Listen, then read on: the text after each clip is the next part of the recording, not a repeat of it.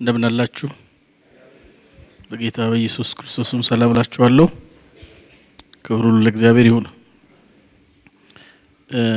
ጌታን እናመሰግናለን በተከታታይ የጀመርነው ሐሳብ ነበረ በሉቃስ ምዕራፍ 2 ከቁጥር 25 ጀምሮ ባለው ሐሳብ ስምዖን በሚባል ሰው ህይወት ውስጥ ከዚህ ሰው የህይወት ተሞክሮ የምናያቸውን ሐሳቦች ያየን ነበር ርዕስ አድርገን የተነሳንበት ሐሳብ እግዚአብሔር በመድር ላይ የሠጠንን የህይወት ተልእኮ እንዴት ፈጽመን ማለፍ እንችላለን በሚል ሐሳብ ዙሪያ ነው ራእዮቻችንን ተልእኮቻችንን እንዴት ፈጽመን ማለፍ እንችላለን ብለን ነው ስንጀምር በሰው ህይወት ውስጥ ሁለት ጠቃሚ ነገሮች አሉ ብዬ ነበር የጀመርኩት ከሁለቱ ጠቃሚ ነገሮች መካከል አንዱ ምንድነው የህይወትን ዓላማ ማግኘት ነው ሁለተኛው ደግሞ ያን የህይወት ዓላማ ፈጽሞ ማለፍ መቻል ነው ነገሮቻችን ሁሉ በእነዚህ ሁለት ነገሮች ዙሪያ ነው የሚያጠነጥኑት የህይወት እኛ እየተነጋገርን ያለነው የህይወትን ተልእኮ ከማግኘት ባሻገር ያንን የህይወት ተልእኮ ደግሞ ፈጽሞ ስለማለፍ ነው ሰው መቼም በዚች ምድር ላይ ከኖረ በኋላ ወደ እግዚአብሔር መሄዱ መጠራቱ አይቀርም ግን ሁለት አይነት አጠራር አለ አንደኛው አጠራር ያለ ጊዜው የሆነ አጠራር ነው ያለ ጊዜው ማለት ምን ማለት ነው ስንት አመት ሲሆን ነው በጊዜው ስንት አመት ሲሆን ነው ያለ ጊዜው የሚባለው የሚለውን ለመመለስ የእግዚአብሔር የሠጠንን የህይወት ተልእኮ ሳንፈጽም በመካከሉ የሚደረግ ጥሪ ያለ ጊዜ የሆነ ጥሪ ነው መለኪያው እሱ ነው ስምዖን እግዚአብሔር የሠጠውን የህይወት ተልእኮ ጨርሶ ወዶ ፈቅዶ ባሪያን በሰላም ታሰናብተዋል ብሎ ጥያቄ ጠይቆ የተሰናበተ ሰው ነው ተልእኮን ጨርሷል እግዚአብሔር በርሱ ህይወት ውስጥ ያለውን ማየት ይችላል ሊያደርግ የሚገባውን ነገር አድርጎ አልፏል ያለ ጊዜ መጠራት እንዳለ ማወቅ አስፈላጊ ነው ሰው ሁሉ የሚሰበሰበው የሚጠራው በጊዜው ነው ማለት አይደለም ሰሞኑን ዜና አይታችሁ ከሆነ ጂኤም ሞተር ካምፓኒ በጣም ግዙፍ አሜሪካ ውስጥ ያለ የሞተር ካምፓኒ ጀነራል ሞተርስ የሚባለው 2.6 ሚሊዮን መኪናዎችን ሪኮል አደረገ ይላል ምንድነው ችግሩ ቢባል የሆነ ነገር ተገኘባቸው መኪኖቹ የሆነ ችግር ዲፌክት ተገኘባቸውና የሚያስወቅሱም አደጋም የሚያስከትሉ ስለሆኑ ተጠሩ እና አንዳንድ ጊዜ እኛም እግዚአብሔር እንደሚፈልገው ህይወት ሳንሆን ስንቀር ስንዘባርቅ ስናስቸግል እንጠራለን ምክንያቱም ሪፕሬዘንት አናደርገው መንግስቱን በትክክል ስለማንወክል እግዚአብሔር እድል ይሰጣል እግዚአብሔር ጊዜ ይሰጣል በጊዜያችን ግን እሱ ሪፕሬዘንት የማያደርግ ህይወት እያደረግን ምን ቀጥል ማንታረም ሆኖ ሲረጋገጥ ግን እሱም ሪኮል ያደርጋል እና እንጠራለን እሱኛው መጠራት ጥሩ አይደለም የህይወትን ተልእኮ ሳይፈጽሙ መጠራት ነገር እንዳናበላሽ ተብሎ የምንጠራው መጠራት ጥሩ አይደለም እውነተኛ የእግዚአብሔር ሰዎች እግዚአብሔር የሚፈልገው መጠራት የሚጠሩ ሰዎች የህይወትን ተልእኮ የጨረሱ ሰዎች ናቸው እና አንድ ያገር አምባሳደር የተወከለበትን ሀገር በትክክል ሪፕሬዘንት የማያደርግ ከሆነ የዛም መንግስት ፍላጎት የዛም መንግስት ማንነት በትክክል የማያንጸባርቅ ከሆነ አምባሳደሩ በዛ እንዲቀጥል አያደርጉትም ሀገሪቱን በትክክል እየወከለ ስላልሆነ ይጠራል ወደ ሀገር ይጠራል ስምዖን ግን እግዚአብሔር የረዳው ሰው ነው እግዚአብሔር ታያለህ ያለውን ነገር ማየት የቻለ ነው ተልእኮን የፈጸመው ሰው ነው እግዚአብሔር ሰዎች በቤተ ክርስቲያን ውስጥ እግዚአብሔር የሰጣቸውን ህይወት ተልእኮ እንደሚገባ ሲፈጽሙ ይጠራሉ ስለዚህ ሰውም በህይወት የሚያኖር የመኖር የመቀጠል ዋስትናችን እንደሚገባ የመንግስቱን ፍላጎት ማሟላታችን ነው አልሞትም በህይወት እኖራለሁ ተብሎ መፎከር የሚቻለው ምን ኖርለትን ዓላማ እንደሚገባ ያከናወን ከሆነ ብቻ ነው እንደፈለግን የኖርን የሰው የልብ ቁስል የሆነን የመንግስቱ ስራ እንቅፋት የሆነን ግን የመኖር ዋስትና አይኖርንም ምናልባት እንደዛ ያደረግን እድሜያችን ረዝሞ ቢሆን የእግዚአብሔር ምህረት ነው የሚያሳየው እንጂ የእግዚአብሔርን ፍላጎት አያሳየው እድል ሲሰጠን ነው ጊዜ ሲሰጠን ነው እንድንስተካከል ስለዚህ እግዚአብሔር በህይወታችን እንድንኖር የሚፈልግበት ጉዳይ አለ የ70 ዓመት ጉዳይ ለእግዚአብሔር ይሄን ያህል ትልቅ ነገር ሆኖ አይደለም እግዚአብሔር ጊዜ የሚያጠፋው ከኛ ጋር የ80 ማለት ነው 70 ወይም 80 ከዛ ቢበልጥ አይበልጥም ማለት አይደለም ይበልጣል ሊበልጥ ይችላል ግን መከራ ነው የሚለው ብዙ የምንጠቀምበት ህይወት ነው ምንዘባርቅበት ህይወት ስለሚሆን እነዚህ ግን በጣም ሴፍ የሆኑ ጊዜዎች ናቸው 70 እና 80 ከዛ አልፍም ሊያልፍ ይችላል ግን ቢያልፍ ጥሩ አይደለም ነው አጭር ነው ለማለት ነው ጊዜያችን በጣም አጭር ነውና ይሄ ቢግ ዲል ሆኖ አይደለም እግዚአብሔር ኢተርናል ፐርፐዝ አለው ዘላለማዊ አጀንዳ አለው እዚህ ምድር ላይ የመጣንበት ዓላማ አለው ስለሱ ነው የሚያቆየን ስለ ዘላለም ነው የሚያቆየን እና እግዚአብሔር ከመንግስቱ ሐሳብ ጋር ነው ከሰው ጋር ያለው ግንኙነቱ ለማለት ፈልጌ ነው ስለዚህ በተቻለን መጠን እግዚአብሔር የሰጠንን የህይወት ተልእኮ ፈጽሞ ማለፍ ጥሩ ነው ያለ ጊዜ መጠራት እንዳይኖር ዘመናችን ሳንጨርስ መወሰድም ስላለ በትክክል ሪፕሬዘንት ስለማድረጉ መጨነቅ አለብን እግዚአብሔርን በትክክል የሚወክል ህይወት ስለመኖራችን በጣም ኮንሰርን ልንሆን ይገባል ስምዖን እግዚአብሔር ረዳው በጌታም የተቀባውን ሳታይ ሞትን አታይም ተባለ በመንፈስ ቅዱስ ተመራ እግዚአብሔር ሊያያ የሚፈልገውን ነገር አሳየው በመጨረሻ ስምዖን ምንድነው ያለው ጌታ ሆይ አሁን እንደ ቃል ባሪያን በሰላም ታሰናብተዋለህ አለ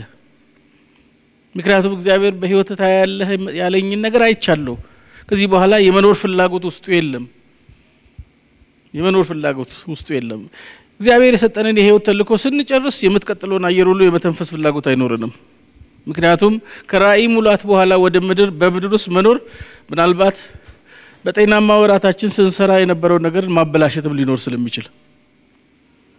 የተፈለግንበትን እግዚአብሔር ዓላማ ከጨረስን በኋላ የሁላችንም ፍላጎት ወደ ጌታ መሰብሰብ ነው መጠራት ነው መልካሙን ገድል ተጋድያለሁ ሩጫዬን ጨርሻለሁ ወደፊት የጽድቅ አክሊል ይጠብቀኛል በቃ መልካሙን ገድል ጨርሻለሁ እንዲህ ነው ያሉት የእግዚአብሔር ሰዎች እግዚአብሔር የሰጣቸውን ህይወት ተልእኮ ሲጨርሱ ያማሞታቸው አይነት አስደሳች ሆኖ አይደለም ይሄን ሲናገሩ ግን ራእያቸውን ጨርሷል ተልእኳቸውን ጨርሷል እግዚአብሔር በእነሱ ህይወት ውስጥ ሊሰራ የሚፈልገውን ነገር አሟጦ ጨርሷል እንደ ጨረሱ እርግጠኛ ሲሆኑ መሰብሰባቸውን ይወዳሉ ክብር ለእግዚአብሔር ይሁን እንደ ጨረስን ስናቁላችንም ባሪያን በሰላም ታሰናብተዋለህ ማለት ነገር መሮን ከብዶን አሰናብተን የሚለውን ጸሎት አይደለም ይያልኩ ያለሁት እየሰማችሁ ነው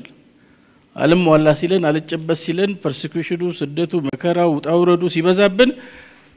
ውሰደኝ የምንለውን አይነት አይደለም ይያልኩ ያለሁት ግን እርግጠኛው ስንሆን የምንኖርለት ነገር እንደሌለ ሲሰማ እንደ ጨረስን ስናቅ የምንጠይቀውን ጥያቄ ነው ያወራሁት እና ከፋ ሲለን ብሶት ሲይዘን የምንጸልየው ጸሎት አይነት አይደለም ይያልኩ ያለው ደስ ብሎን ወደ ጌታ መሰብሰብ የምንፈልግበትን ማለት ነው እንዲህ ነው ያለው ሐዋርያው ጴጥሮስም ይሄን ተናግሯል ከዚህ ማደሪያ መለየቴ ፈጥኖ ነው የሚሆነው አለ በቅርብ ጊዜ እንደሆነ ያውቃል ደስ ብሏቸው ነው የሄዱት የእግዚአብሔር ሰዎች ጊዜያቸውን አውቀው ነው የሄዱት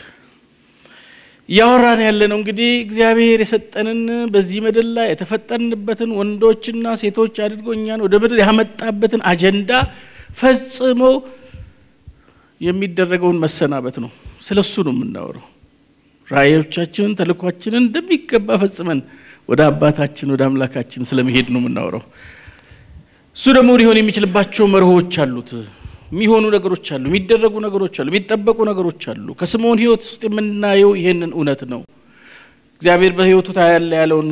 አይቶ ለማለፍ እንዴት ቻለ ስምዖን እንዴት ቻለ ከዚህ ሰው የምናየው ምን ቀዳው ነገር አለ የመጀመሪያው ነገር ያየነው ምንድነው ሪፍሬሽ ላድርጋችሁ ብዬ ነው ነው በኢየሩሳሌም ስምዖን የሚባል ሰው ነበር ይልና ይህም ሰው የእስራኤልን መጽናናት ይጠባበቅ ነበር ታያለህ የተባለው የእስራኤልን መጽናናት እሱን ይጠባበቅ ነበር እግዚአብሔር የሰጠው የተስፋ ቃል ይጠባበቅ ነበር እሱና እግዚአብሔር መካከል ያለው ግንኙነት ጤናማ የሚሆነው እግዚአብሔር እሱን በፈለገበት አቅጣጫ እሱን መጠባበቅ ነው ውስጡን የሞላው እሱ ነው እሱን ይጠባበቅ ነገር ነበር ከማን ተጠባበቀው ነገር ጋር አንገናኝም ልባችንን ካልያዘው ካልተቆጣጠረው ነገር ጋር አንገናኝም ዝም ብለን እግዚአብሔር የተናገረው ነገር በህይወት ይፈጸማል ማለት አንችልም ራእዩ የተናገረን ነገር ከውስጣችን መጥፋት የለበትም እኛና እግዚአብሔርን የሚያስተሳስረው እግዚአብሔር በእኛ ህይወት ውስጥ አደርጋለሁ ብሎ ያለው ነገር ነው እሱ ነው ኮቬናንታችን ኪዳናችን እሱን እኛና እግዚአብሔርን የሚያስተሳስር ማለት ነው ስለዚህ ይተባበቅ ነበር መተባበቅ ለራእይ ሙላት የህይወትን ተልኮ ፈጽሞ ለማለፍ ይረዳናል እና የተፈለግንበትን ነገር መተባበቅ በእኛ ህይወት ውስጥ እግዚአብሔር ሊያደርግ የሚፈልገው ነገር እሱም መተባበቅ እሱም ማሰብ በሱ መያዝ በሱ መወረስ ልባችንን ሊያከብዱ የሚችሉ ነገሮች ከህይወታችን ማስወገድ መጽሐፍ ቅዱስ ልባችሁ በመጠጥ ብዛት በስካር ስለትዳር በማሰብ እንዳይከብድ ኦቨርቻርጅድ እንዳይሆን ይላል አንድ ቨርሽን እና ልብ መክበድ የሚባል ነገር አለ ማለት ነው ልብን የሚያከብዱ ስለትዳር ማሰብ መጠጥ ብዛት ስካር እነዚህ ሁሉ ልብን ያከብዳሉ እኛ እንጠጣም ልንል እንችላለን በወይን ጠጅ አይሁን እንጂ ሰከሩ በሚያሰክር መጠጥ አይሁን እንጂ ተንገዳገዱ ይላል ሌላም ያሰክራል ማለት ነው የግድ ወይን ጠጅ ብቻ ላይሆን ይችላል ከሱም ከተረፈነ ምክንያቱም ሌላም ነገር እየሰማን ስላለ በጣም እየሰለጠን ስለሆነ ሞደርን ስለሆነ ስፒሪቹዋል ክላይማክስ ላይ ስለደረስን ወይኑንም እየሞከርን ነው ብቻም ያሰክራል እየሰከርን ነው ይሄም ስካር ነው እንደዚህ ቴምፕትድ መሆንም ራሱ ስካር ነው ራሱ አይደል ወደ ሌላ ነገር መሳብ መወሰድም ስካር ነው ዓለም ካጓጓችን ስካር ውስጥ ነው ያለነው ማለት ነው ጥለን የመጣነው ነገር መልሶ ልባችን ቀልባችንን ከሳበው ስካር ነው ጤንነት አይደለም ሚበረታታ ሃሌሉያ የሚባልበት ጉዳይ አይደለም ከሱም ከበለጠን ያልኩት ለዚህ ነው ሊሰብኩን የሚሞክሩ ሰዎች ስላሉ ምንንም አይደለም እኮ ስንት ነገር እናበላሽ የለ እንዴ ደም ብለው ይንጠጅ የሚሉን አሉ ወንጌል ቢሰብኩበት በዚህ አፋቸው እንዴት ደስ ይለኝ ነበር ልባችን ብቻ በሆነ ነገር አይክበድ በዚህ ዓለም ነገር አይክበድ በሚያሰክር ነገር በመጠጥ ብዛት ልብ አይክበድ ብቻ ልብ የሚያከብዱ ነገሮች መኖራቸው ማወቁ ጥሩ ነው ልባችንን ሊያዝለው ሊያደክመው የሚገባው ነገር የተጠራንለትና የተፈለግንበት ጉዳይ ብቻ ይሁን አሜን ኢዮብ ላይ እንደዚህ ነው ይላል ይቁርበቴ ከኔ ከተወገደ በኋላ አለ እኔን የሚቤዠኝ ሕያው እንደሆነ ይላል እርሱን እንደማይ አውቃለሁ ይላል ይህን በመናፈቅ ልቤ ዝሏል ይላል ይህንን በመናፈቅ ልቤ ዝሏል ዛሬ ልባችንን ያዛለው ምን ይሆን ተራ ነገር ርካሽ ነገር ማንንም ሰው ተራርጦ ሊያገኝ የሚችለው ነገር እሱ ይሁን ልባችንን ያከበደው ያዛለው እግዚአብሔር ቤተሰቦች ልባቸውን ያዝላቸው ያደክም የነበረው የዚህ ዓለም ነገር አልነበረም እግዚአብሔር በእነሱ ህይወት ሰራለው ያለው ነገር ነው አሜን ስለዚህ ይሄ ነው መጠባበቅ ማለት ባጭሩ ሌላው ያየነው ነገር ስምዖን መጠባበቅ ብቻ አይደለም በእግዚአብሔር ሐሳብ መያዙ ልቡ በርሱ ውስጥ መወጠሩ ብቻ አይደለም ግን ሌላም ነገር ነበረ ሌላም ላይፍ ስታይል ነበረው ምን ነበር ጻድቅ ነበር እና ጻድቅ ነው የሚለውን ነገር እንዴት ፈታ ነው ጻድቅ ነው የሚለውን ነገር ምንድነው rectitude of life and purity of the heart በሚል ያካሄድ ቀጥተኛነትና የልብ መስተካከል አንድ ላይ ጽድቅ የሚባለው ህይወት ይሰጣሉ ያካሄድ ትክክለኛነት ብቻ በራሱ ጽድቅ አይደለም የልብ ንጽህናን መሰረት ያደረገ መሆን አለበት ወይም being right and doing right ነው መልካም ማድረግ ብቻ ሳይሆን ጻድቅ የሚያሰኘን መልካም ከመሆን የሚመነጭ መልካም ማድረግ ነው ሳይሆኑ ማድረጉም ስላለ ከመሆን የሆነው ማድረግ ነው የምናወራው መሆንን አንፈጥረውም ምን እንደረገው ነገር ነው ልክ ነኝ ወይ እኔ አሁን ወንድ ነኝ አይደል ራሴን አላሰራውም ሆኜ ነው ተደርጌ ነው ሌሎቻችንም እንደዚሁ ይሄ መሆን የኛ አይደለም የሚያረጋል ሌላ ነው የሚሰራል ሌላ ነው በሌላ ቋንቋ እሱኛን ካደረገው ነገር ተነስተን የምናደርገው ነገር ነው ዋጋ ያለው አሜን ክብር ለእርሱ ይሁን እሱን ማወቅ በጣም አስፈላጊ ነው ምን ቀዳውን አይደለም ኮፒ አድርገን ኢሚቴት የምናደርገውን አይደለም በእኛ ጥረት በእኛ ልፋት የምናመጣውን ሳይሆን ካደረገን ነገር ተነስተን ምን ሆኖ ምን እናደርገው እርሱ righteousness ነው የልብ ንጽህናን ሰው አይፈጥረው ልብን የሚያነጻ እሱ ነው ንጹህ ልብ የሚሰጥ ንጹህ ልብ ፈጥራለሁ ያለው እሱ ነው የሚፈጠር ነገር ነው ምን ሆኖ ነገር ነው ምን ደረገው ነገር ነው በየትኛውም መንፈሳዊ ጂምናስቲክ አናመጣው እሱ ያደርገናል ከሆነው ነገር ተነስተን ደግሞ በተግባር የሚገለጥ ነገር እሱኛው ህይወት ሲኖር ጽድቅ ይባላል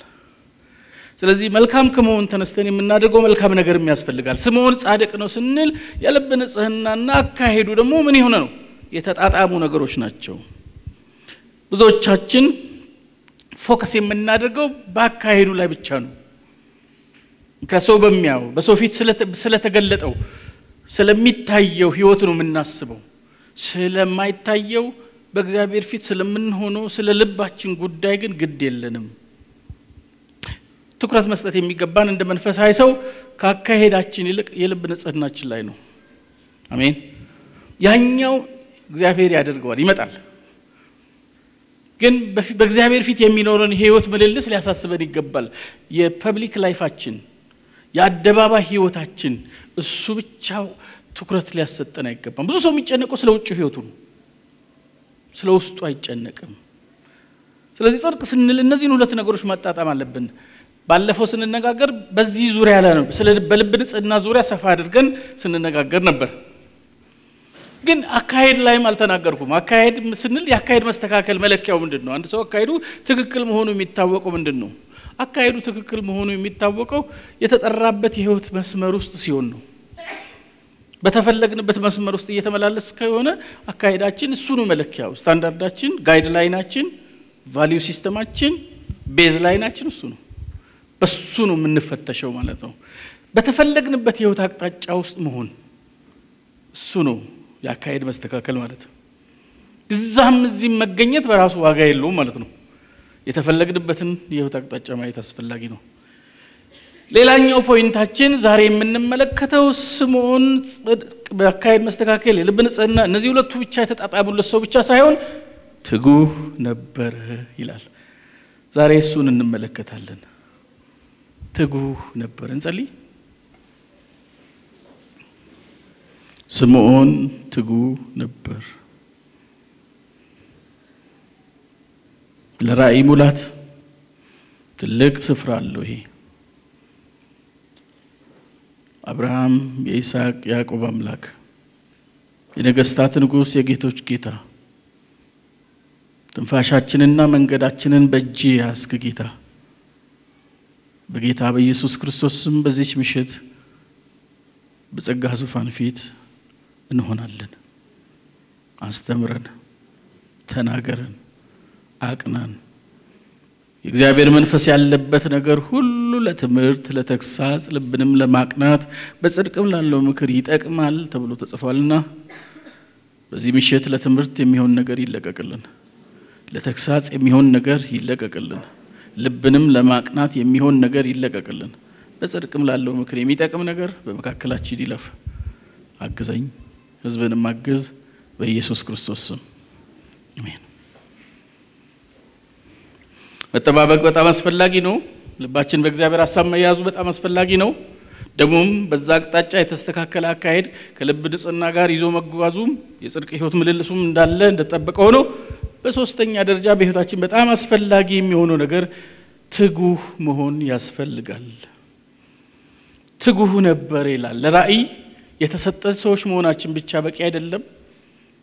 እግዚአብሔር ከኛ በእኛ አቅጣጫ ባመለከተን አቅጣጫ መያዝ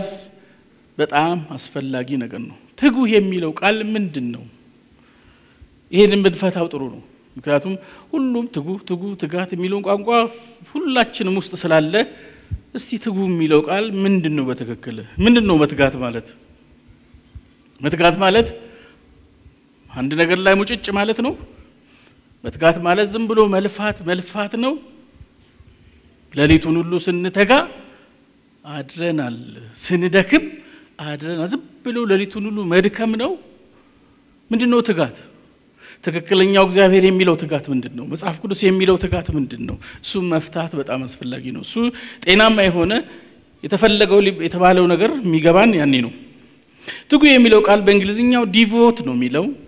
ምንም የተለየ አይደለም ከትጉ የተለየ አይደለም እሱ ግልጽ ነው አማርኛው አይፈታልኝም አላሉ በእንግሊዝኛው ወተር ነው የሚለው አላሉ ውሃን ሲያብራራ እንደሱ ማለት አይደለም ትጉና ዲቮት ምንም ልዩነት የላቸውም ያው ትጉ ነው መልሶ የሚሆነው ግን ሩት ሚኒንጉን እንመልከት ዲቮት የሚለው ቃል በቫይንስ ኤክስፖዚተሪ ዲክሽነሪ ይሄንን ትጉ የሚለውን ዲቮት የሚለውን ቃል ሲፈታው እንደዚህ ይላል careful as to the realization of the presence and the claims of God ይላል ወደ አማርኛ እናመጣዋለን ምንድነው ሁለት ነገሮችን ግንዛቤ ውስጥ ከማስገባት የሚመነጭ አካሄድ ነው ምንድነው ሁለቱ ነገሮች አንደኛው the claims of God ሁለተኛው the presence of God ነው ወደ አማርኛ ስንመጣው የእግዚአብሔርን ፍላጎትና የእግዚአብሔርን አብሮነት በመገንዘብ የሚደረግ የህይወት አካሄድ ነው ትጉ የሚባለው ሰው የተገኘው ነገር ላይ ጭክን ያለ የድርቅ ብሎ የያዘ ማለት አይደለም አንድ ማረጋገጥ ያለብን ነገር አለ የእግዚአብሔርን ፍላጎት አሜን ቤት መንገድ ነው እግዚአብሔር የሚፈልገኝ ለየትኛው ጉዳይ ነው እግዚአብሔር የሚፈልገኝ ሐዋርያው ጳውሎስ በደማስቆ መንገድ ላይ እግዚአብሔር ሲገናኘው ማንህ ብሎ ጥያቄ ሲጠይቀው እኔ የምታሳድደኝ ኢየሱስ ነኝ ብሎ ከነገረ በኋላ የጠየቀው ጥያቄ በጣም ወሳኝ ጥያቄ ነው ምን አደርግ ዘንድ ትወዳለህ የሚቀጥለው ነገራችን ልክ መሆኑ የሚዳኘው እሱ ልናደርግ የፈለገው ነገር ገብቶን በዛ አቅጣጫ ካለን ብቻ ነው ስለዚህ the claims of God እግዚአብሔር በእኛ ህይወት ውስጥ እንዲሆን የሚፈልገው ነገር ምን እንድናደርግ ነው የፈለገው እንድናደርገው የፈለገውን ነገር ገብቶን በዛ እሱኛ እንድናደርገው በፈለገበት አቅጣጫ የምናጠፋው ጊዜ ትጋት ይባላል ግን ባልተፈለግንበት ቦታ እኛን ባማረን እኛን ባጓጓን እኛ በፈለግነው እርሱኛም ባልፈለገበት ቦታና ሁኔታ ውስጥ ጊዜ ማጥፋት ድርቅና እንጂ ትጋት አይደለም ብዙ ሰዎች ይሄንን የእግዚአብሔር ፍላጎት ማዕከል አድርገው አይደለም ጊዜያቸውን የሚያጠፉት እነሱ የሚፈልግበት ጉዳይ አለ እግዚአብሔር እነሱ ደግሞ የሚፈልጉት ጉዳይ አለ ሁለቱ የተቃረኑ ናቸው እኛ የፈለግንበት ቦታ አይደለም መታየት ያለ እሱ እኛን የፈለገበት ቦታ ነው እሱን ማወቅ ይቀድማል ምንድነው ልናደርግ ይፈልገው ምን እንድንሆን ነው የሚፈልገው በየተቅጣጫ ልታሰማራኝ ትፈልጋለህ ውዴ በየት ልታሰማራኝ ትፈልጋለህ ስትፈጥረኝ እግዚአብሔር ገና ከማህፀን ሳልወጣ እኔን የፈለገበት ቦታ አለ ማለት የሆነ ካሄደ አይቶ ቆይ ቺንህት ወይም ይሄን ወንድም በዚህ ቦታ ላሰማራ ብሎ አያስብም እሱ ከሆድ ሳልሰራ አውቅ ያለው ነው የሚለው አሜን ሳንሰራ ሳንጠደስ በሆድ ሳልሰራ ማለት ነው ሳንጠደሰስ ማለት እኮ ነው በሆድ ሳንጠነሰስ የሚያቀና አምላክ ነው ማለት የተፈጠርነው የተጠነሰስንለት ሳይሆን በፊት ነው ማለት ማህፀኑ ስንገባ አይደለም ህልውና ያገኘነው እሱ ውስጥ ህልውና ነበረን ማህፀን ለመግለጫ ነው ለማኒፌስቴሽን ነው የገባ ነው እንጂ ድሮ ነው የሚያቀን ሃሌሉያ በሆድ ሳልሰራ አውቅ ያለው እንዴ ያልነበረ ሰው አው ለዚህ ለጋዱ ዓለም ነው የሌለ ነው እንጂ በርሱ ዘንድ አለን በሆድ ውስጥ ሳይፈጥር ሳይጠነሰስ ጽንስ ሳይቀር ያውቀናል ስለዚህ እግዚአብሔር መጀመሪያ ማህፀን ውስጥ ከመቀመጣችን በፊት ማን እንደሆነ ምን እንደሆነን ያውቃል በሆድ ሳልሰራ አውቅ ያለው ከማህፀን ሳንወጣ ሳንወልድ ደግሞ ነብይ አድርጎ ይሾማል ኤርሚያስን እንደዚህ ነው ያለው በሆድ ሳልሰራ አውቅ ያለው ከማህፀን ሳትወጣ ነብይ አድርጌ ያለው ይላል እግዚአብሔር ይመስገን ማለት ተተወለዱ በኋላ አካሄድ ታይቶ የሚሰጥ ሹመት አይደለም ማለት ነው ሄሎ በፕሮሰስ በጊዜ ሂደት በቃ ይሄ ሰውዬ ነብይ ቢሆን ይሻላል ተብሎ የኛን አካሄድ መርምሮ አስቦ የሚሰጠን ማዕረግ ሳይሆን ገና ሳይፈጥረን እንድንሆን የፈለገው ነገር አለ። ምናልባት ሰፊ ጊዜያችንን ሌላ ጋር አጥፍተን ሊሆን ይችላል ስላልገባን ስላላወቅን በጣም ረጅም ጊዜ እዛ ቦታ ላይ ስላጠፋን በዛ ላይ በጣም የምንለፋ የምንደክም በታማኝነት የምንገኝ ኮሚትድ የሆን ሰዎች ልንሆን እንችላለን። እግዚአብሔር እኛም የፈለገበት ቦታ ካልሆነ ትጋት አይባልም እያልኳችሁ ነው። ደግሞ በጣም የሚገርመው የእግዚአብሔር ባህሪ ይሉኝታ የለውም።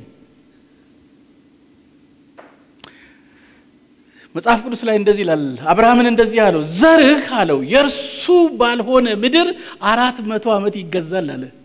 የርሱ ባልሆነ ምድር የኛ ባልሆነ ነገር ውስጥ ረጅም ዓመት ማሳለፍ አለ ፖሲቢሊቲው ማለት ነው። እግዚአብሔር ባላየልን እግዚአብሔር ለኛ ባላለው ነገር ውስጥ መክረም አለ 430 ዓመት ወይ 430 ዓመት ቀላል ጊዜ አይደለም አይደል? መውለድ አለ መዋለድ አለ ማህበራዊ ትስስር አለ መቅበር መቀባበር አለ ብዙ ማህበራዊ ትስስር አለ ሶሻል ኢንተራክሽን አለ ሩትድ ነው የምትሆነው 400 ዓመት ከተቀመጣችሁ አሜሪካ እኮ የ400 እና የ500 ዓመት እድሜ ነው ይቆያል ታሪክ ይሄ ነው አሜሪካን የመሰረተው ቀላል እድሜ አይደለም ማለት ነው። ግን እግዚአብሔር ለነሱ ባላለው ምድር ላይ ነው ይሄን ያህል ዘመን ከቆዩስ በቃ እኔ እንኳን ያሰብኩላችሁ ሌላ ምድር ላይ ነበር ይሄን ያህልስ ከከረማችሁ በሉ ይርጋላችሁ ይሄ ቦታ አላለም።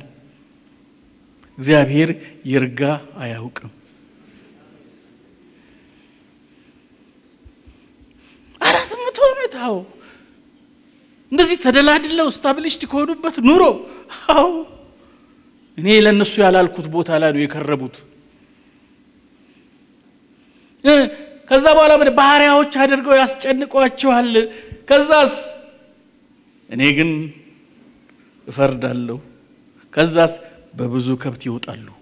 ወዴት? ወዳየሁላቸው። እግዚአብሔር ይፈርዳል። በብዙ ከብት ወደ ተፈለግንበት ምድርና ህይወት እንገባለን። ወደ ተፈለግንበት ኑሮ እንገባ ማለት ይው 400 ዓመት የከረመ ሰው ሁለት ችግሮች አሉበት። አንደኛው ራሱ ያን ያህል ጊዜ ስለቆየ መላመዱ በቀላሉ እንዲላቀቅ አያረጋውም። ሄሎ የለምንበትን ረጅም ጊዜ አጠፋንበትን ስር የሰደንበትን ነገር ታውስ እንባል በጣም ከባድ ነገር ነው። ያማል ያስቸግራል። እኛም አንለቅም ያዘንም አይለቀንም። እንዴ ይላል 400 ዓመት ከኛ ጋር የቆየ ሰው እንዴ ዴት ትሄጃለሽ ነው የሚለው። አይለቀንም ያለንበትን ምድር አይለቀንም እኛም መልቀቅ አንፈልግም።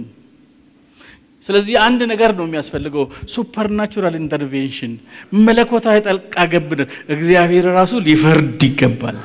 እኔ ግን ይላል ፈርዳለሁ አለ ባስጨነቋቸው ላይ እፈርዳለሁ። ከዛስ በብዙ ከብት ወዳየሁላቸው ምድር ማለቱ ነው ይወጣሉ። ለወንጌል ሲወጣ ይሄ ቃል በተቶልኝ ነው የወጣው። ይሄን ያህል ዘመን በስራ ላይ ስለቆየ ይርጋል አልልህም አለኝ። ለትሞትም 1 ዓመት ይቅርህ ወዳየሁልህ ኑሮና አገልግሎት ትገባለህ። በቃ እግዚአብሔር ይሉኝታ እንደማያቅ ሐሳቡን እንደማይቀይር ኮምፕሮማይዝ እንደማያደርግ ሳቅ ነው ስራዬን የለቀኩት። ሄሎ ብዙዎቻችን ጊዜያችንን የምናጠፋው በተፈለግንበት ቦታ አይደለም እያልኳችሁ ነው። ማለት ጥሩ ገቢ ማግኘታችን ቦታችን እዛ መሆኑን አያረጋግጥም። የነገሮች መመቻቸት ቦታችን እዛ ጋር መሆኑን አያረጋግጥም። እግዚአብሔር እኛን የፈለገበትን በርግጥ ማወቅ አለብን። ይገርማችኋል የናንተ ባልሆነ ምድርና ኑሮ ውስጥ ስትኖሩ የቱንም ያህል በቂ ገቢ ብታገኙ የተመቻቸ ነገር ውስጥ ብትሆኑ ውስጣችሁ ግን ደስታ የለም ባርነት ነው የሚሰማችሁ። this is a proof ባርነት ይሰማችኋል ምን ይጎደለ ነገር የለም ግን ባርነት ይሰማችኋል ያጣችሁት ነገር የለም ከሰውም እንደውም የተሻለ ቦታ ላይ ልትሆኑ ትችላላችሁ ግን ባርነት ይሰማችኋል ባሪያዎች አድርገው ያስጨንቋችኋል ስለሚል ማለት የሰው ደስታው በተፈለገበት ቦታ ብቻ ነው አሜን ይባላል ለምሳሌ እግዚአብሔር አሶች የት እንዲኖሩ ነው የፈጠራቸው ባህር ውስጥ እንዲኖሩ ነው የፈጠራቸው አሳን ከባህር አውጥታችሁ ግራውንድ ፕላስ 3 ቤት ውስጥ 60 እና 80 ሺህ ብር በሚሸጥ ሌዘር ሶፋ ላይ በታስቀምጡት ለአሳ ምኑም አይደለም የሱ ቦታ የት ነው ውሃ ውስጥ ነው ደስታው የት ነው ያለው እዛ ውስጥ ነው አቅርቦቱ ያለው የት ነው እዛ ውስጥ ነው እዛ ይመችዋል ይንከባላል ይገለባበጣል ሃሌሉያ አያችሁ እንደዚህ ማለት ነው እግዚአብሔር እኛን የፈለገበት ቦታ ላይ ይመቻል አሜን ሰልፍ የሚኖረው ሻርክም ይኖር የሚያስፈራራ ሌላም አውሬ ባህር ውስጥ ይኖር it doesn't matter እግዚአብሔር እዛ እንዲሆኑ ስለፈለገ ለነሱ ይመቻቸዋል እንደዚህ ማለት ነው ብዙ ሰው እግዚአብሔር እሱን በፈለገበት ቦታ አይደለም ያለው ልክ እንደ ግራውንድ ፕላስ 3 ቤት ተዛ ቤት በላይ ቤት እንዳለ አቃለው ግን ይመጣልኝ እሱ ስለሆነ ነው ቁስን ቁጥር ከምንሄድ ባጭሩን እናቁምና የተለየ ፋሲሊቲ ውስጥ ያላችሁ ሰዎች ግን ያ ሁሉ የተሟላ ነገር ግን ውስጣዊ ደስታና ረፍት ካልሰጣችሁ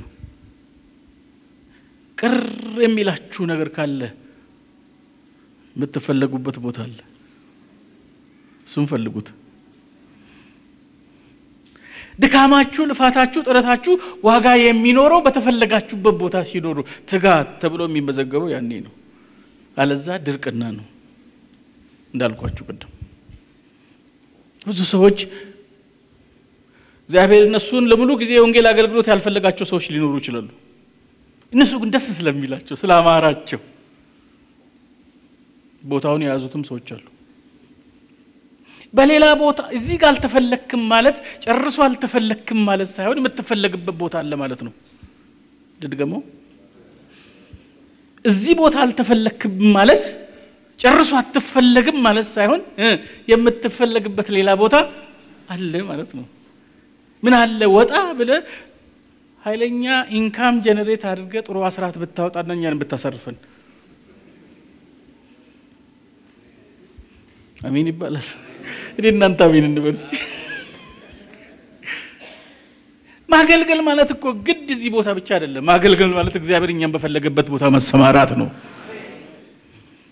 ግን ድምር ውጤቱ የትም ያሰማራን ተጠቅልሎ ዘላለማዊ የእግዚአብሔር ሐሳብ መፈጸም ነው አንዳንዶቻችን በርዳታ የመርዳት the gift of help ያላቸው ሰዎች አሉ አሜን እነዚህ አይነት ሰዎች የተፈለጉት በመርዳት ጸጋ እንዲያገለግሉ ስለሆነ መንግስቱን ለማገዝ በሆነ ስለሚያገለግሉ ለነሱ እግዚአብሔር የተለየ ችሎታ የተለየ ስጦታ የተለየ gift ይሰጣቸዋል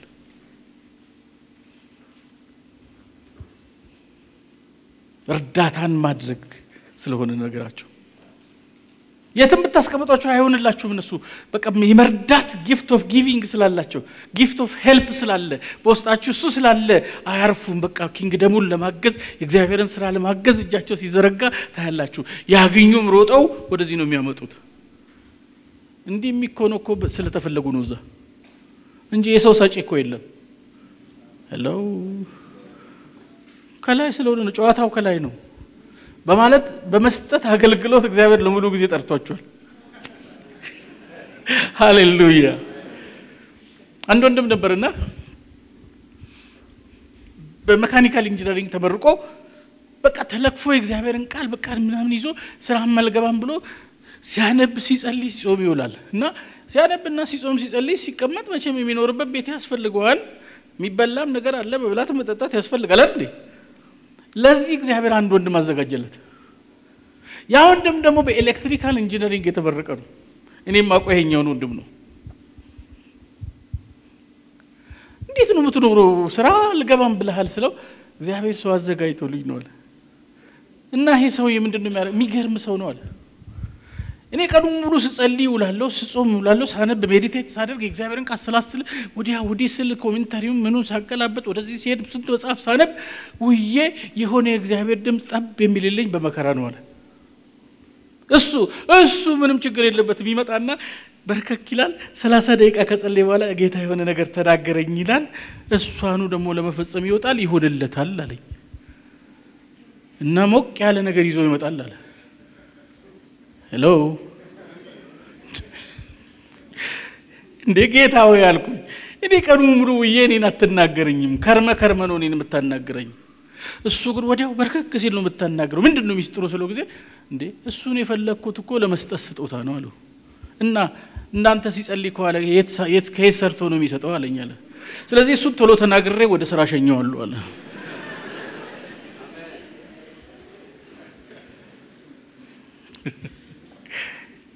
በኋላ ነው ይገባኛል መቼ ይነግዳል ሲጸልይ ከዋለ አይደል ለሱ የሥራ ራእይ ይሰጠዋል በቀላሉ የሆነ ነገር ያሳየዋል የሆነሽ ነገር ተናግሮ ወጥቶ የሚገርም የሚዘገንን ብር ይዞ ይመጣል ሃሌሉያ የልጆች ሎታ ጉዳይ አይደለም የተፈለገበት ቦታ ነው እና ደግሞ የሚገርም ነገር ሲሰጥ ምንም አይሰማውም ብሩም ያገኘው ነው ሰብስቦ ይመጣና ይሰጠኛል አለ ከሰጠኝ በኋላ በሶስተኛ ቀን አለቀ ብለው አለ በቃ ጸልይ ነው የሚለው እንጂ እንዴ የጠፋ ምን አረኩ አይለኝም አለ ሄሎ ተሰጧችን ሲሆን ላደረግነው ነገር ክሬዲት ሁሉ አንጠብቅም 10 ብር 100 ብር ይሰጥና ሰው እኔ እኮ ሰጪ ነኝ ይላል በአመት አንድ ጊዜ ይሰጥና ይሄኛው ግን ዴይሊ ላይፉ መስጠት ነው መርዳት ነው ማገዝ ሆኖ ህይወቱን ኤግዞስቲቭሊ ለሌላው ያፈሰሰ ኮንሲደር ያደርገው ማለት ተፈጥሮው ስለሆነ ማለት አሁን በተፈጥሯችን ሁላችን ምን ተነፍሳለናል እኔ እኮ ተነፍሳለሁ ሀተነፋፈሴ ይባላል እኔ እኮ በደንብ ነው በተነፈሰው ምክንያቱም ፓርት ኦፍ አወር ላይፍ መተንፈስን አንድ ቀንም ኮንሲደር አድርገን አናቅም ተፈጥሯችን ስለሆነ መስጠት ተፈጥሯቸው የሆነ እግዚአብሔር እነሱም በዛ አቅጣጫ የፈለጋቸው በዚህ ጊፍት ያስነሳቸው ሰዎች ኮንሲደር ያደርጉ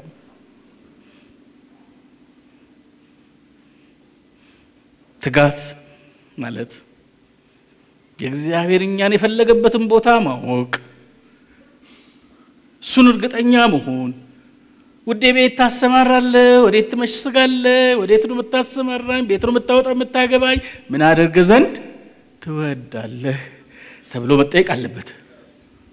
እሱን እርግጠኞች ሪያላይዝ ካደረግን በኋላ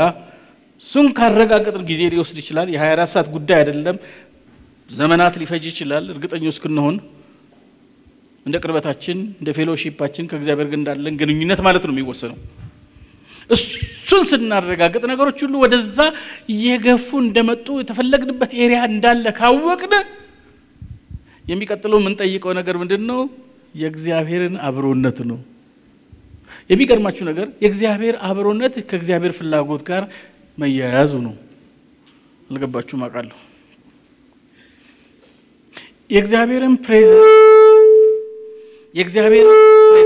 የእግዚአብሔርን አብሮነት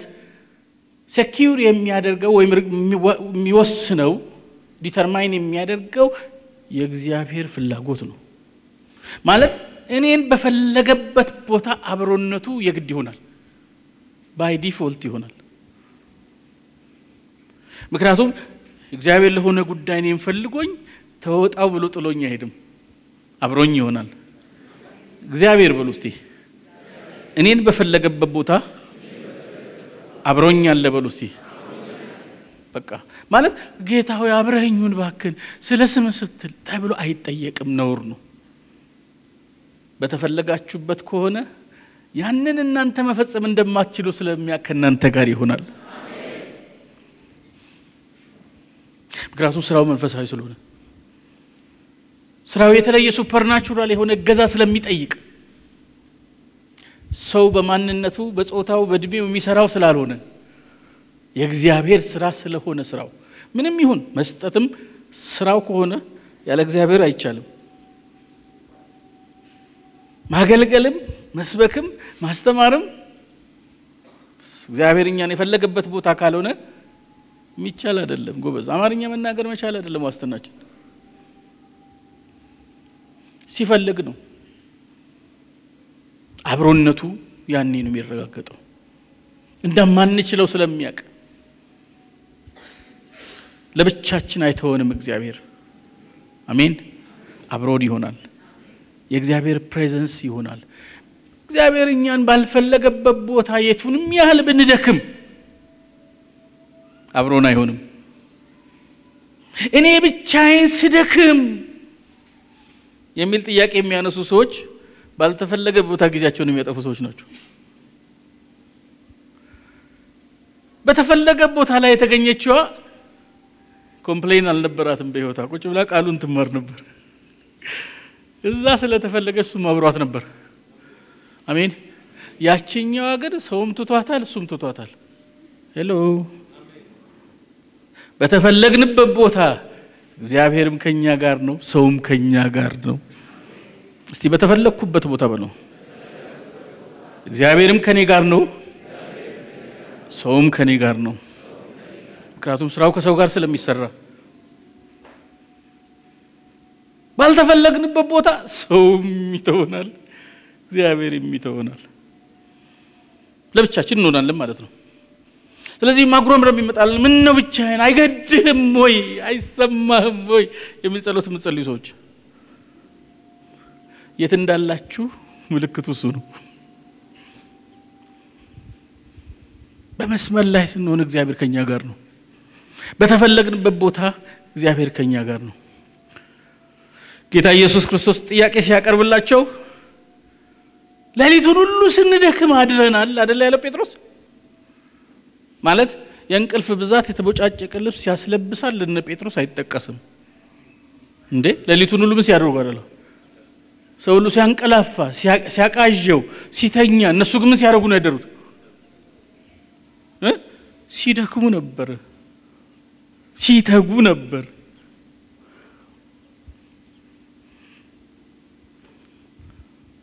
ግን ምንም አላገኙም ለምን አብሯቸው የለማ መልፋታችን በራሱ ዋስትና አይደለም ሰክሰስፉል ለመሆን መድከማችን በራሱ ዋስትና አይደለም መጣራችን በራሱ ዋስትና አይደለም you have to ask እየሰራችሁት ያለው ነገር የእርሱ ሐሳብ መሆኑን ለማረጋገጥ አብሮነቱን ቼክ አድርጉ አለ ወይ ስሰብክ ሳለ አብሮኝ ነው ወይ ስመራ ሳገለግል ሳለ አብሮኝ አለ ወይ ስራው ብቻ አይደለም ትርጉም የሚሰጠው ያብሮነቱ መኖር ማረጋገጥ አለብን እሱ በሌለበት ምን ያረጋል መድከም እሱ በሌለበት ሲተጉ ማድረር ሲጾሙ ማደር በሌለበት ባልተፈለግንበት እንድንሰራው ባልፈለገው ነገር ውስጥ ጊዜያችን ለምን ይጠፋል ቅዱሳን እግዚአብሔር ቤተሰቦች ወንድሞችና እህቶች እናቶች አባቶች እግዚአብሔር እኛን የፈለገው ምን ላይ ነው እሱን እርግጠኛ ነው የት ነው የተፈለግነው በምንድነው የተፈለግነው እነዚህ ሁሉ መረጋገጥ አለባችሁ አንዳንዴ የተፈለግንበት ጉዳይ ገብቶን በተፈለግንበት ቦታ ላይ ላንሆን እንችላለን ደግሜ እላለሁ የተፈለግንበት ጉዳይ ገብቶናል እንድናገለግል ነው ግን የተፈለግንበት ቦታ መታወቅ ደግሞ አለበት ሐዋርያው ጳውሎስ እግዚአብሔር በልዩ መንገድ የተገናኘው ሰው ነው ልክ ነኝ ነው አይደለም በደማስቆ መንገድ ላይ በታላቅ ክብር ራሱን ገልጦለት የተገናኘው ሰው ነው ደሞም የተፈለገበት ጉዳይ ለጳውሎስ በግልጽ ተነግሮታል አይደል አሁን በታየውበት ወደፊትም የምታይበት ምን ትሆነኛለህ አገልጋይ ትሆነኛለህ ነው በቃ አውቆታል የተጨበረበረ አይደለም ለምን እንደተፈለገ አውቋል ስለዚህ ጳውሎስ በቃ ይሄን አገኘ ዋናው ነገር የተፈለገበትን አግኝቷል አገልግሎት ጀመረ በኢየሩሳሌም አገልግሎት ሲጀምር ችግር ተፈጠረ አንደኛው ችግር ከውስጥ ነው ከቅዱሳን ከእግዚአብሔር ቤተሰቦችም ችግር ገጠመው ደቀ መዝሙር እንደሆነ ስላላመኑት ሊቀበሉት አልቻሉም ምክንያቱም በፊት ያለውን ህይወቱን ያውቁ ስለነበረ ተጠራጥረው አይተማመኑበት ነበር በጥንቃቄ ነበር የሚያዩት ራሳቸውን አልሰጡም አብረውት ሊሆኑ አልፈቀዱም ሊተባበሩት አልፈቀዱም ዝግ ነበሩ ማለት ነው በውስጥም ዝግ ነበር ተፈልጓል ሰውየው አልተፈለገም እንዴ እየተፈለክ እንዴት የእግዚአብሔር ቤተሰብ ለኔ ዝግ ይሆናል ችግር አለ ማለት ነው አንድ ስተት አለ ማለት ነው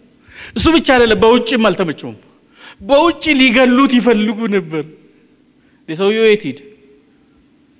ቤት ውስጥም አልተቀበሉትም ደጅም አልተቀበሉትም ሰውየው ዋትስ ምንድነው ችግሩ በኋላ ለሱም አልገባውም ሁኔታውን ግልጽ አይደለም ችግር ሲፈጠር ባርናባስ ለውስጡ ችግር መፍትሄ ለመስጠት እንዴት ጌታን እንዳገኘ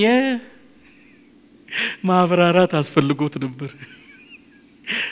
አስረጂ አስፈልጎ ነበር መጨረሻ ላይ ሊገሉት ሲታሰብ በቅርጫት አድርገው አውጥተው ሰደዱት ከዛ በኋላ ጳውሎስን ለ10 አመታት ያህል አታዩት በኢየሩሳሌም ጳውሎስ የለም ሚገርም ነገር ልንገራችሁ ስታነቡት ክፍሉን የሚያስገርመው ነገር ልክ ጳውሎስ ወደ ቂሳሪያ ከሄደ በኋላ በዛ አይነት መንገድ ካመለጠ በኋላ በኢየሩሳሌም ስላለችው ቤተክርስቲያን መጽሐፍ ቅዱስ ሲናገር በኢየሩሳሌም ያለችው ቤተክርስቲያን አረፈች መብዛትም ማደግም መስፋትም ጀመሩ ይላል እንቅፋቱ ማን ነበር ጳውሎስ ማለት መሰደድ እንኳን ቢያስፈልግ በጊዜው ነው ሄሎ ማለት ቦታውን ያላወቀ ጊዜውን ያላወቀ የተፈለገበትን ያላወቀ ሰው አስቸጋሪ ነው ማለት ነው ጳውሎስ የተፈለገበትን አውቋል ግን ቦታውን አላወቀም ጊዜውን አላወቀም ወዲያው ነው ማገልገል የጀመረው ስለዚህ መፈለጋችን አንድ ትልቅ ነገር ነው የተፈለግንበትን ጊዜ ማወቅ አስፈላጊ ነገር ነው የተፈለግንበትንም ቦታ ማወቅ አስፈላጊ ነገር ነው ማለት ነው መጣጣም አለባቸው እነዚህ ከዛ በኋላ እግዚአብሔር ሰርቶት ትሬን አድርጎ አስታጥቆት ከቆየ በኋላ በልዩ መንገድ እግዚአብሔር ተገናኝቶት እግዚአብሔር ባርናባስ በፊትም ወደ እግዚአብሔር ቤት መጥቶ እንዲኮኑ ጌታን የተቀበለ ብሎ ያስረዳለት ሰውዬ ለአስራዎች አመታት ያህል ጳውሎስ ትዝ ብሎ ታያቀም ለምን ተሰርቶ እስኪያበቃ አንዳንድ ጊዜ ሰዎች ቢዘጉን አይግረማችሁ ድሮ በእነሱ አይደለም የሚያስቡን እግዚአብሔር በእነሱ ውስጥ ነው የሚያስበን ልክ 10 አመት ምናምን ካለፈው በኋላ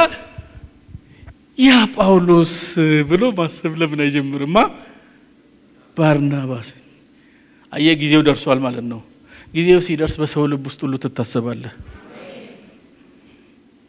እከሌ ለምን አላሰበኝም አይባልም ነውር ነው ድሮም እሱ አይደለም የሚያስብ እግዚአብሔር ነው ሰው ቢያስባችሁ በሰው ውስጥ ነው ያሰባችሁ እግዚአብሔር ነው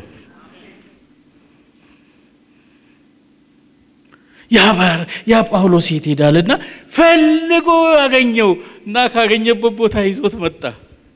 ይዞት መጥቶ የት እንዳስቀመጠው ልንገራችሁ አንጾኪያ የምትባል አገር አስቀመጠው ጳውሎስ በተደጋጋሚ 3 አመት 1 አመት ረጃጅም ጊዜዎች አንጾኪያ ነበር የሱ ሚኒስትሪ ቦታ ኢየሩሳሌም ሳይሆን አንጾኪያ ነበር በአንጾኪያ ግን እግዚአብሔር ፍሬ ሰጠው ነበር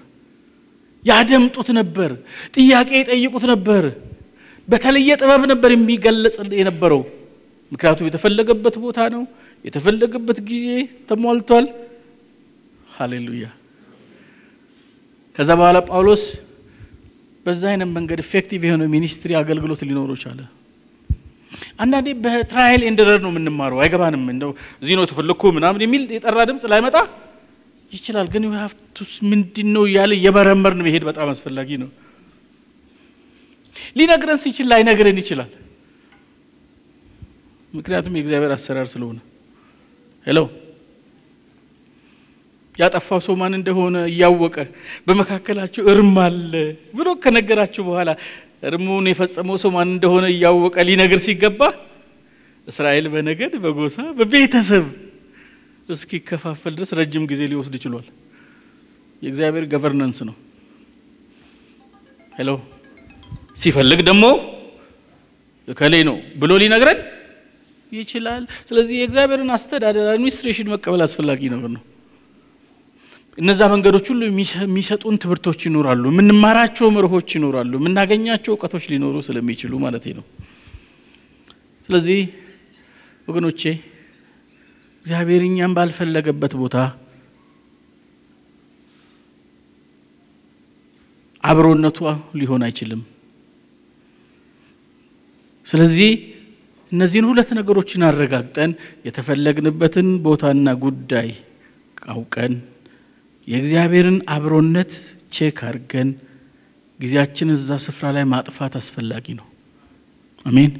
እሱ ምን ይባላል ትጋት ይባላል እንጸልይ